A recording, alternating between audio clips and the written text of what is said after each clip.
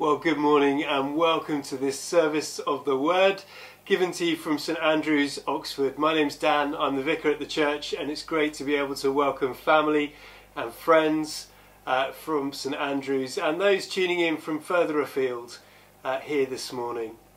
This is the end of our World Mission Week. We've been focusing in our prayer times through the week on our mission partners.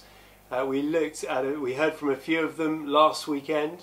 And we're going to hear some more from some of them this weekend as well, as we continue to pray for their work and for our partnership in the gospel.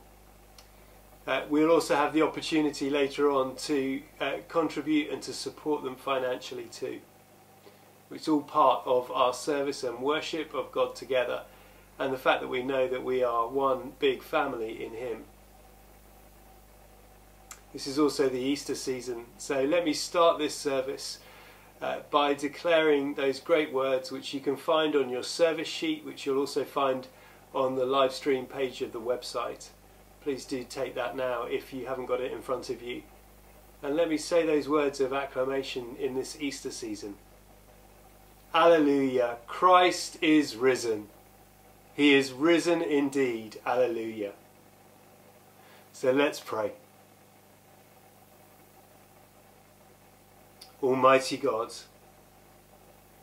to whom all hearts are open, all desires known, and from whom no secrets are hidden, cleanse the thoughts of our hearts by the inspiration of your Holy Spirit, that we may perfectly love you and worthily magnify your holy name.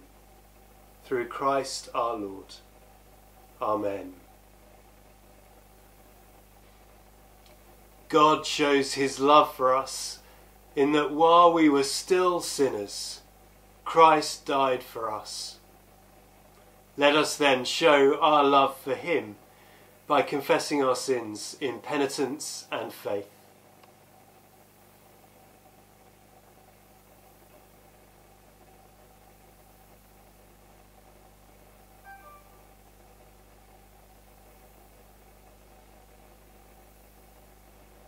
O God, you know my foolishness, and my sins are not hidden from you. Lord, have mercy.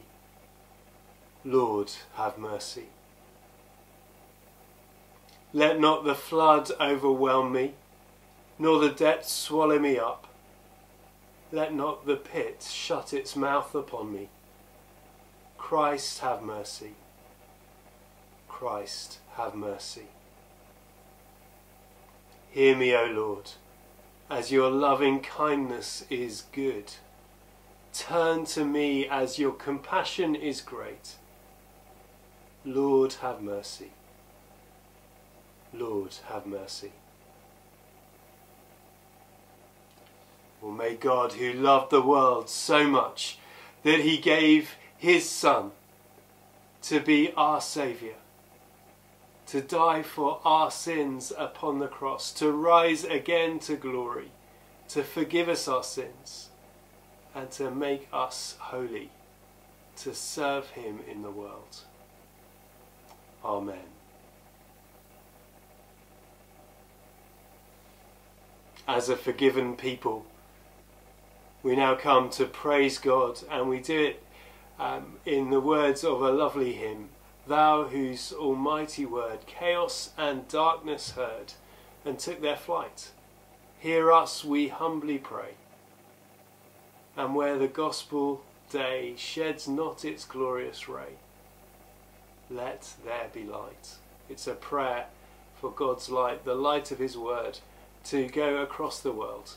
And Hal's going to lead us now as we sing.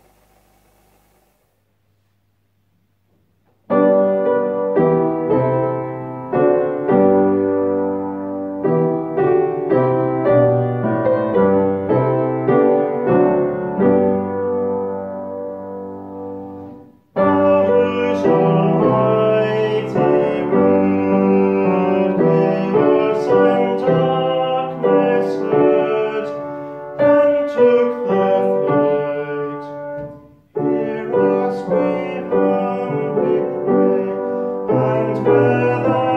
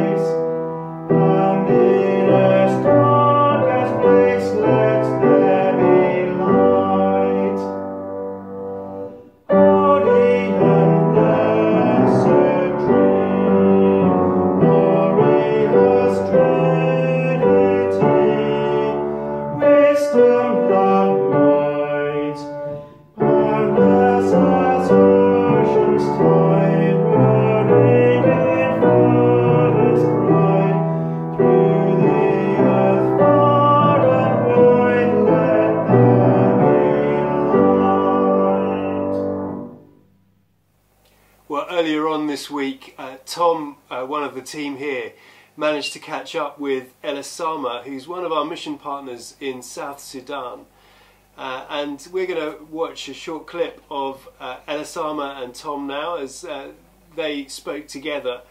And Elisama explained some of the challenges that he is facing and his country is facing right now.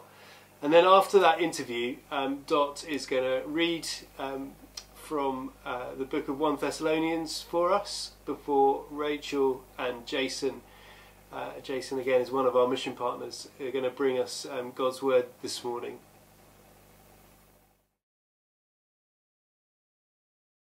And I'm Elisama Daniel in South Sudan. I want to thank St. Andrews for praying along and supporting and encouraging me and us. Your support is not just to me, but it's to the people of South Sudan. I'm so delighted for that. And Across is very grateful. I have been in Across over the last 5 years. And Across vision is to seek a Christ-centered transformation of South Sudan communities and beyond. And that means we work with the most vulnerable people and communities in the country, and we actually we are in the most difficult places to reach. And if I tell you South Sudan has no infrastructure, you will not believe it, but it's zero infrastructure. There are only very, very few roads, and we reach to those communities. We come to them with the whole gospel of Jesus Christ. We will seek to meet their physical, spiritual, and emotional and psychological needs. So that is the work of Across here in South Sudan, but we also have presence in the refugee camps in Uganda, also reaching out to the South Sudanese people. So our calling is to help work alongside the church to reach communities with the whole gospel of Jesus Christ to the whole person. You are a part-time PhD student through OCMS here in Oxford. Yes. Can you tell us a little bit about what it is you are studying and how that relates to the work of the church in South Sudan? Yes, I started coming to OCMS and Oxford over 7 years ago. And when I first came, the first church I went to was St. Andrews, and I didn't know I would be connected in this special way. So each time I'm in Oxford, at OCMS, I come to St. Andrews. My journey started when I was a student. Before I finished from university, I got involved with the students' work, and I became actually the first staff worker of the students' movement, which is IFES in Sudan. When Sudan was one country, I became the first general secretary. And when we were working among students in colleges and universities, our desire was to see godly leaders for both the church and the nations. But then I worked with Open Doors, working among unreached people, particularly Muslims. That was where I worked with after IFES. And then I got to work with government when peace came to South Sudan. South Sudan had been at war for a very, very long time. the South against the North, and the North is Islamic and South is mainly Christian and animist. So when peace came, the new nation of South Sudan was still beginning and starting. So I got involved with government. I worked with the Anti-Corruption Commission, and with my work with the government, I realized that the vision of the students' work, we call it focus here, the vision of focus to see godly leadership for the church and nation was a reality. The country was starting at the wrong footing. There was a lot of corruption, and the fear of God was not there among the leaders. It has even continued up to today. So I said I needed to research and study corruption, but looking at how the church can contribute in nation building, but focusing on the issue of corruption that is devastating South Sudan and even many other countries. So many news headlines in Juba, and Corona is just one of them. So the issue of displacement and refugees is there. Because of the war, food insecurity is a serious matter. So with COVID-19, we are now in a semi-partial lockdown. We now have 35 confirmed cases, and it's not as serious as elsewhere, but because of the fear of it spreading, and if it spreads, if there's a serious outbreak here, the health system is terrible. It's nothing. There's actually nothing. We are told we have 24 beds for isolation, and these beds are in a tent. It's not a building, it's a tent.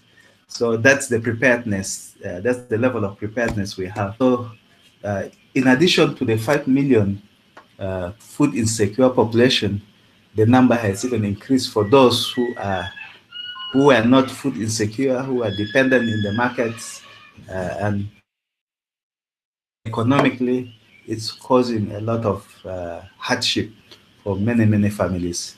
So yeah, it's more complex. In fact, people fear more of not the COVID itself, but the impact of COVID on the livelihoods of people who go for work. So I would appreciate your continuous prayers and support. I really appreciate it. I'm so grateful for St. Andrew's continuous prayer and support for me. I have no words to express that. So grateful. And may God bless you all. The reading is from 1 Thessalonians chapter 2. For you yourselves know, my dear family, that our visit to you didn't turn out to be empty. On the contrary, we had already undergone awful things and been shamefully treated in Philippi, as you know. But we were open and exuberant in our God, in declaring to you the gospel of God, despite a good deal of opposition. When we made our appeal, you see, we are not deceiving people. We don't have any impure motives. We aren't playing some kind of trick. Rather, we speak as people whom God has validated to be entrusted with the gospel, not with a view to pleasing people, but in order to please God, who validates our hearts. For we never used flattering words, as you know, nor were we saying things insincerely as a cover-up for greed, as God is our witness. We weren't looking for recognition from anybody, either you or anyone else, though we could have imposed on you as the Messiah's emissaries. But we were gentle among you, like a nurse taking care of her own children. We were so devoted to you that we gladly intended to share with you not only the gospel of God, but our own lives, because you became so dear to us. This is the word of the Lord. Thanks be to God.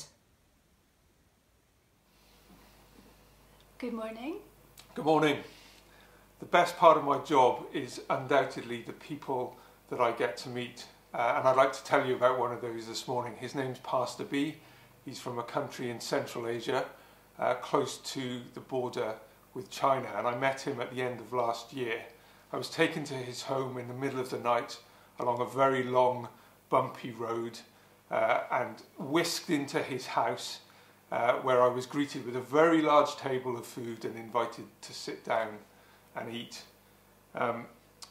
We began to talk. He told me about his situation. He and his wife and his children had moved to a very poor neighbourhood with a dream of seeing a community of Jesus followers established amongst the poorest of the poor. He dealt regularly with false accusations from neighbours.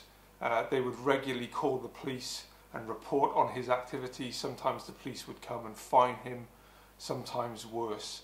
And yet he has persevered in this place with the aim of seeing this community, this church, planted. As we talked, I asked him more about the people that he served. And he said with a wry smile, "Oh, you should ask my wife." So I did. This is what she told me. She described a particular group called the Invisibles. These are the most vulnerable in this society.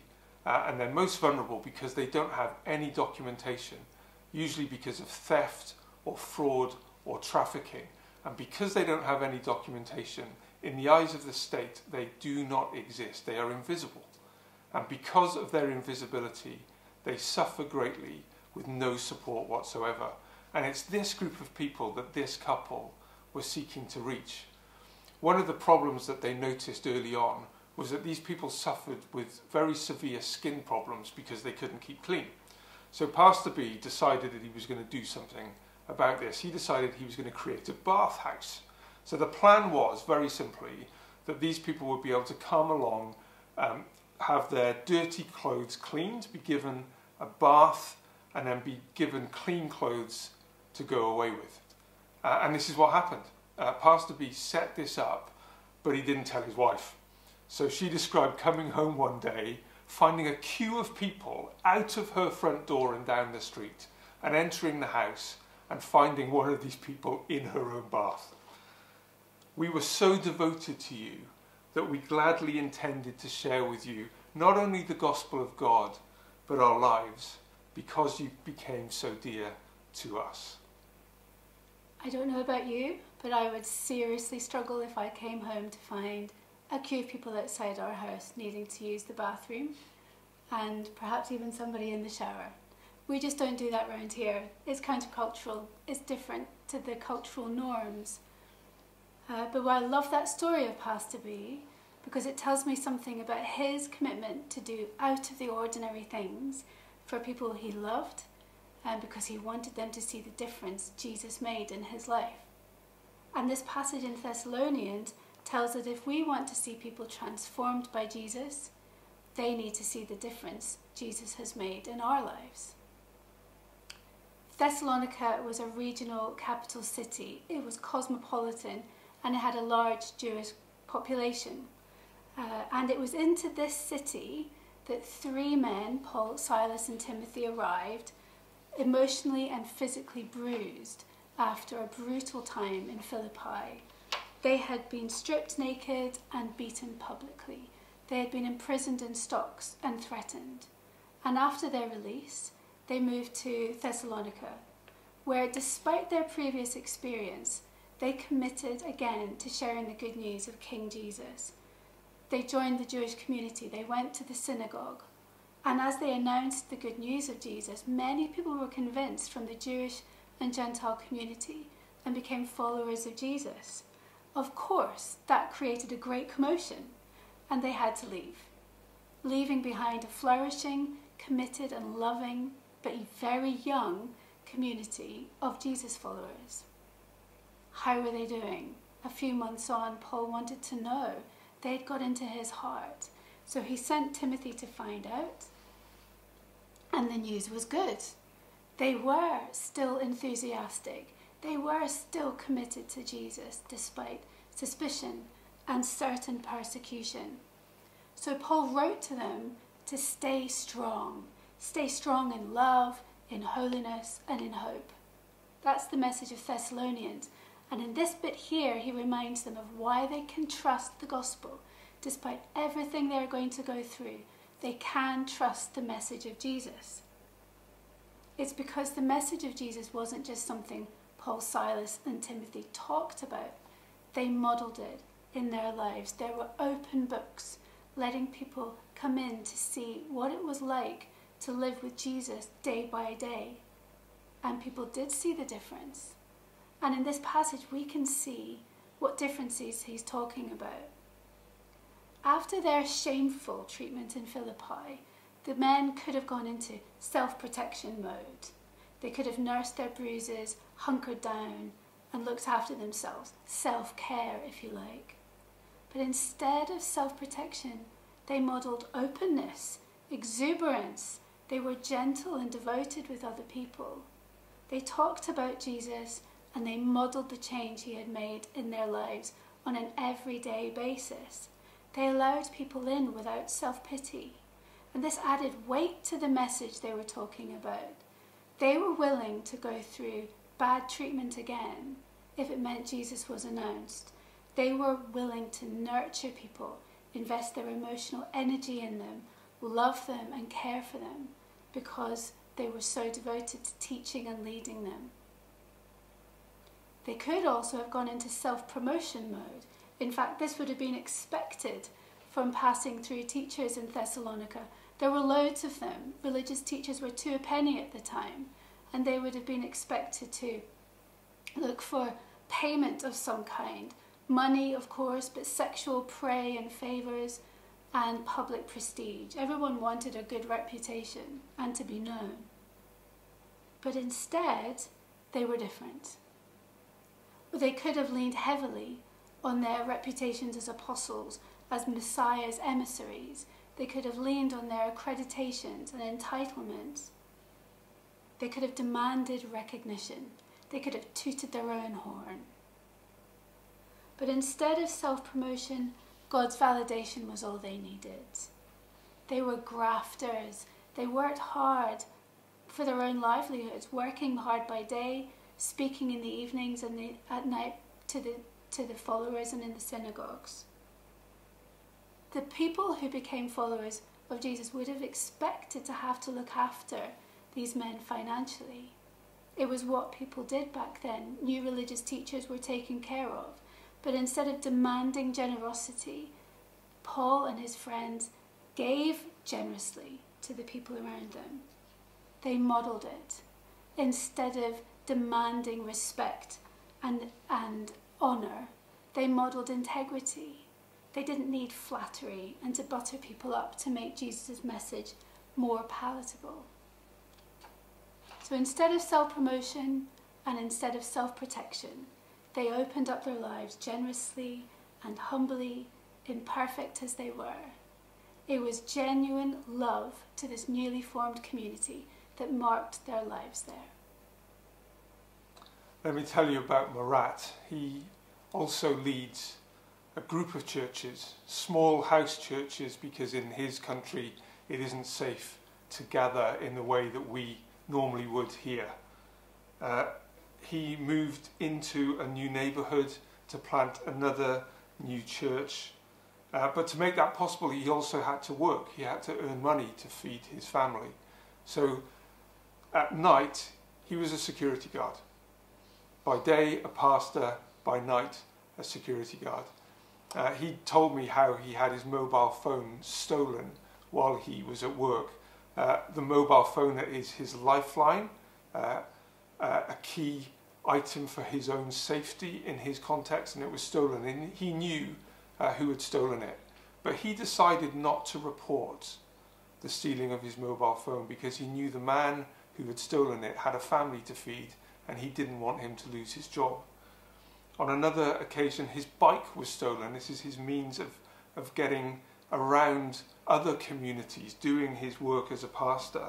He decided not to report the stealing of his bike because he didn't want to cause problems for his neighbours. He knew that if he reported his bike being stolen, the police would come and would work their way through the neighbourhood interviewing everybody. He decided that that would be too much trouble for his neighbours, so he didn't report the stealing of his bike. He and his family have to grow food in their own field to feed themselves. They also share what they grow generously with those around them, and they've been living like this for years. And he described how years of animosity and suspicion slowly shifted, and then one by one how his neighbours have come to him quietly, usually in the evening, and asked him this question: what is it about you that is different? Why is it that you live so generously when you have been treated so poorly, including by us? What is it that makes you different? And you probably won't be surprised to know, Paul certainly wouldn't have been surprised to know, that in that context, with that kind of lifestyle, despite all the challenges, the church in that place is growing. The whole of life sharing was attractive to the Thessalonians and so different to what they expected. And it's the same here in Oxford. We're a cosmopolitan place. Lots of people come and go, well, maybe not so much at the moment, but generally we're a place that people visit and pass through. Lots of important people come here as well. Status really matters. And our neighbours and our friends are suspicious or cynical or critical of anything to do with Jesus. John Ortberg says, it's only as we seek to do what Jesus says, to be generous and forgiving and radically truthful, that we discover the kingdom he talks about is real and can be trusted. The wonderful thing is that when we discover Jesus is real, when we live his way, others will see that as well. So think of your colleagues and your neighbours and your friends. In our culture of self-promotion, selfies, I did this, I said this, I wrote this. Who looks at your life and is astounded at how other-centred you are? Who watches you serve others, practically with food perhaps, or by listening to them? Who looks at you doing that and marvels at your willingness to give of yourself to others, especially at a time like this? Who leaves a conversation with you feeling richer and more loved and asks themselves, what makes them be like this? Many people will be struggling during this COVID-19 pandemic. We have heartbreaking loss around us, financial insecurity, loneliness and fear. And we get tired, believe me, I get tired. And it's so easy to slip into self-promotion mode, isn't it? Who do we reach out to in love and let them experience peace and hope in conversation with us? How have you connected with your neighbours? Maybe over Zoom, maybe over the fence during the Thursday evening clap for the carers. How do you take those conversations further than just regular, how are you and what are you doing? What do you need? Can I get it for you? Would you like to have a coffee or a beer and a Zoom or a virtual get-together, a socially distanced chat? If we want to see people transformed by Jesus, they have to hear about and see the transformation in us. Like many of you, we're trying to serve our neighbours. We're part of a street WhatsApp group that's been brilliant as people have practically supported one another in all kinds of ways. One of the things that we've also been part of on our street is a prayer initiative initiated by one of the other Christians in our road, who asked if we'd like to be part of sending a note around every door, simply saying, we're Christians, we'd love to pray for you, how can we pray for you? and everyone was given a candle, and they were invited to put the candle in their window, lighting it safely at a certain time every week. And a number of our neighbours have done that. One of our elderly neighbours, having received this, sent a WhatsApp message to Rachel. The WhatsApp message said this: "Thank you for the candle. I'm not religious and I don't pray, but I will light it anyway." Rachel replied, "I'd love to talk to you more about this. Let's have another FaceTime tea sometime in the next few days." This neighbour has been in and out of our house regularly. She comes into our very cold air conditioning in the heat of summer, so we know her quite well. And Rachel and her had another chat, and during the course of what was quite a long conversation, Rachel asked her, "Tell me more about what you said on WhatsApp. Why are you not religious?" And our neighbour described how she actually grew up going to church, connected to a local church, but how at a couple of critical moments in the life of her family, they felt let down by the church. And then she said this to Rachel: "You see, you're what I think a Christian really is. You look after others. You're not worried about what it costs you. You just get on and do it to help others." Rachel responded, "I'm glad you experienced that, but it's not what makes me a Christian." That conversation is to be continued. If we want to see change in others by Jesus, we have to let them see the difference that Jesus has made in us. Having heard that challenge from Jason and Rachel, we now come to affirm our faith together in Jesus Christ, the Son of God. Though he was divine, he did not cling to equality with God, but made himself nothing. Taking the form of a slave, he was born in human likeness. He humbled himself and was obedient to death, even the death of the cross. Therefore, God has raised him on high and given him the name above every name, that at the name of Jesus every knee should bow and every voice proclaim that Christ is Lord, to the glory of God the Father. Amen.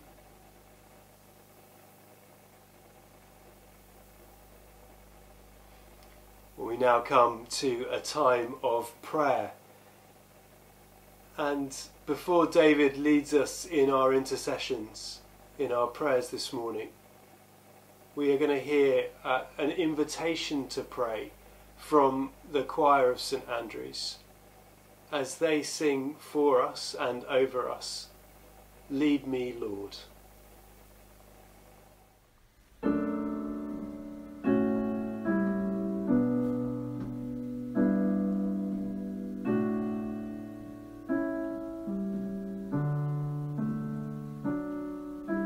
Lead me, Lord, lead me in thy righteousness.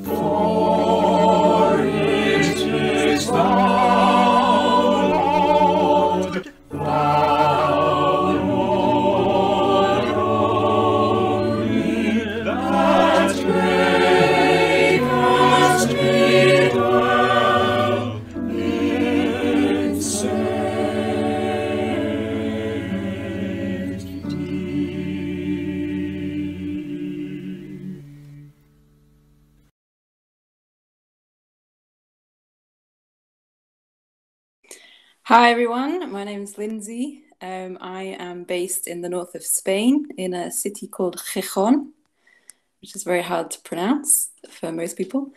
It's in the region of Asturias, and we're fortunate enough to be one of the least affected areas in Spain with the coronavirus. Although we have been under strict confinement measures, as with the rest of Spain. Normally, my job involves English teaching. My team leaders have a business as mission approach with an English academy. And we're also involved with a youth project. We have a youth centre where we run weekly activities on a Friday. It's for non-churched youth, so non-Christians coming along to that. And then we also have a faith group that we're involved with that we've set up for adults who are interested in reading the Bible and exploring faith with us. So yeah, they're the key things that I'm involved with. Some moments you can look back to in the last few months where you've seen God at work. Who was learning to be a Jesuit priest has started becoming involved in the faith group. He's a local philosophy teacher. He's Spanish, his wife's American, and she has a Protestant background. But it's been fantastic to have them on board. He obviously has a lot of knowledge of the Bible. And it gives a real authentic Spanish voice to the group. So that has been an amazing addition to the faith group. And he, being a philosophy teacher, we've got him involved. He's come along one night to the youth centre to share, to lead a debate on, we did it on Valentine's night, and he did it on love and truth. And there was a great debate among the older age group along those lines. And so, yeah, we just see him as a really key contact that God's given us. And we're praying for him. And who knows where that's going to lead in the future. But it's an exciting thing that's happened, fairly recently. Certainly our hope would be, that's what we're praying, is that during this time of confinement, that God's at work, bringing questions, directing people's hearts and minds to think about the deeper meaning of life. And we'd love to be able to have some of those conversations and perhaps more structured chats or debates with the older group face to face. I think in the meantime, it's hard to have that over a screen in a virtual way. But potentially it could come up. And so where we're at, we're just open and praying for opportunities, and that we'll take them when they come. My sense is that will be when we're more face to face and less restricted environments. But yeah, so for the time being, we're praying and seeking to see where God opens up the doors. Broadly, what's your prayers over the next coming weeks and months? I think, pray for creativity and wisdom to know how to interact in a virtual way, and that's in a way that's meaningful and intentional as well. And then again, the same thing for when there is less restrictions and we're face to face, and we're able to perhaps prompt those conversations as well for creative ways to do that. Spain's a very hard context for the gospel, and you have to be, it's very relational in terms of how you can talk about things and approach even the topics, I suppose. So yeah, I think that they're two key things: creativity and wisdom, to know what to say, when, and how to say it, and in a way that really hooks people in and answers their questions. Hello, my name's David Coates, and I'm a member of the St Andrew's World Mission Group. Shall we pray? Because we loved you so much, we were delighted to share with you not only the gospel of God, but our lives as well. Thank you, Heavenly Father, that you loved us so much that you gave your one and only Son, that whoever believes in him shall not perish, but have eternal life. May this message of salvation and hope ring out across the world at this time of crisis and uncertainty. We pray that through life's difficult circumstances, your purpose will prevail and your name be glorified, and that through the faithful testimony of your people, many more will come to recognise and accept you as their Saviour and King. Give wisdom and courage, we pray, to those who lead the nations of the world, and in particular this country. Guide them in the decisions they take and surround them with wise counsellors. We pray for lives to be saved from COVID-19 and its knock-on impact, for those mourning loved ones to be comforted, for all those struggling at home, struggling financially or with any kind of illness, to be able to look beyond their present difficulties to you, the giver and sustainer of life. In this World Mission Week, we pray for our mission partners, today recalling what Elisama and Lindsay have shared with us. Please strengthen and protect the work of Across in South Sudan as it seeks to meet the needs of a desperate people, for the provision of food for the hungry and healthcare and protection in such a fragile context. We pray that the people of that land will know the perfect love that casts out fear. Bless and protect Elisama, his faith, his family, his leadership, his studies.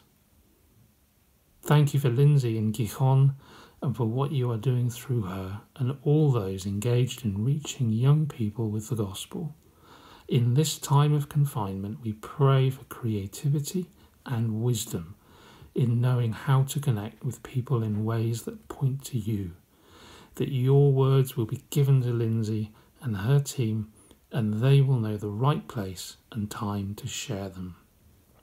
As a result of your work in Spain and South Sudan, and in each country and context where St Andrew's mission partners are working today, may many more men and women, girls and boys come to faith in you and experience the life-changing power of the Holy Spirit. Lastly, we pray for our church family, for wisdom and encouragement for those who lead us, for the fruit of your Spirit to be growing daily in our lives, and for the protection of friends and family. We remember your words spoken through the psalmist. Those who love me, I will deliver. I will protect those who know my name. When they call to me, I will answer them. I will be with them in trouble. I will rescue and honour them. With long life will I satisfy them and show them my salvation. Please now join me as we close using the prayer our Lord taught us. Our Father in heaven, hallowed be your name. Your kingdom come, your will be done, on earth as in heaven. Give us today our daily bread. Forgive us our sins, as we forgive those who sin against us. Lead us not into temptation, but deliver us from evil. For yours is the kingdom, the power, and the glory, now and forever. Amen. We've heard this morning about how we can share not only the good news of Jesus in the gospel, but our very lives as well. If you want to know more about the work of our mission partners, you can find that in the World Mission Booklet, which is available on our website on the live stream page just under the click access to this service. You'll also find there a button which will take you to a giving page. This is really for those who would consider themselves as part of the St Andrew's family. It feels really weird doing this online, but for those that are part of the St Andrew's family, you'll know that this is something we do regularly.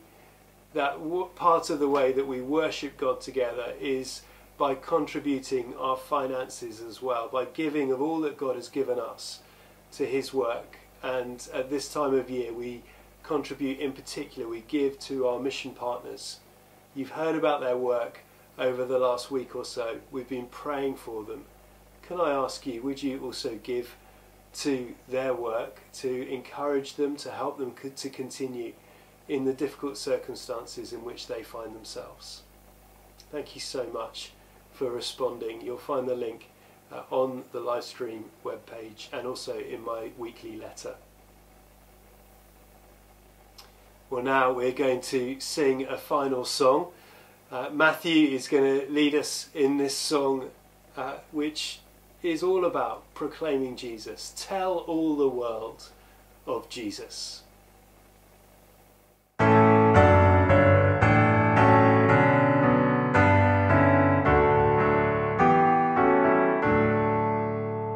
Tell all the world of Jesus, our Saviour, Lord and King, and let the whole creation of his salvation sing. Proclaim his glorious greatness in nature and in grace, Creator and Redeemer, the Lord of time and space. Tell all the world of Jesus, that everyone may find the joy of his forgiveness, true peace of heart and mind.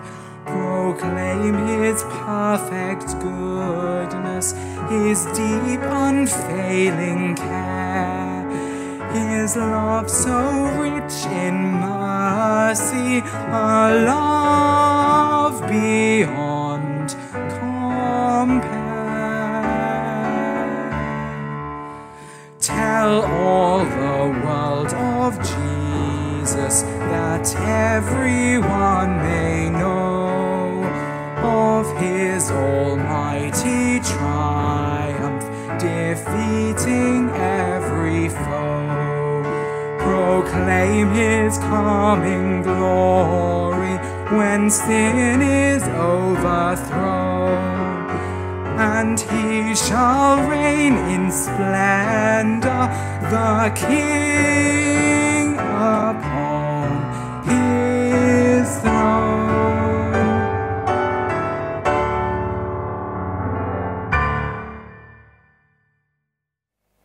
As we come to the end of our time together this morning, let's pray.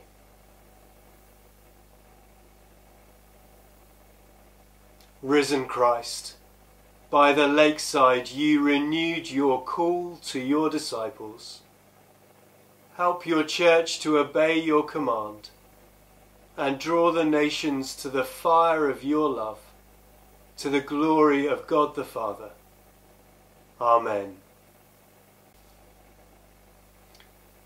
And the blessing of God Almighty, Father, Son, and Holy Spirit be with you, be with those whom you love and those for whom you pray, this day and always. Amen.